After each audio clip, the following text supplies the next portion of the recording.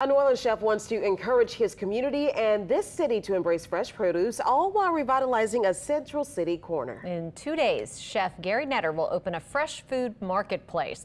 Eleanor Tabone tells us Chef Netter says the space where it'll go hasn't seen life since Hurricane Katrina. Over here, groceries, fresh produce, we're gonna have fresh juices, waters.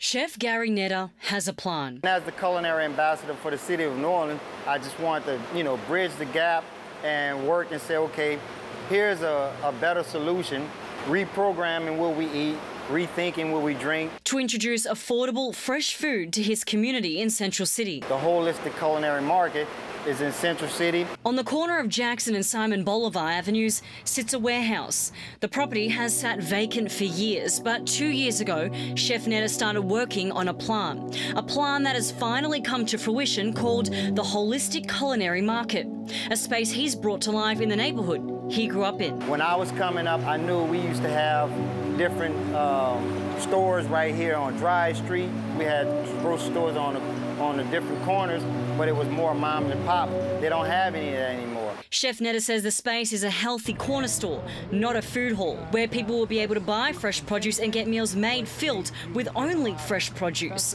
He says he wanted to make a difference, so he started looking at how different food types impact different parts of the body. I just started researching, riding around, and seeing what's in this area.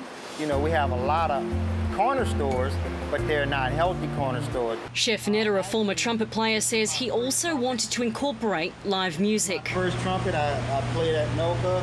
Chef Netter says while New Orleans is renowned for its rich culinary heritage, the city's vibrant food scene often overshadows the importance of fresh produce in people's diets. Eleanor Tabone, WWL, Louisiana. Tomorrow there will be a ribbon cutting, and Thursday it will be open to the public at 11 a.m.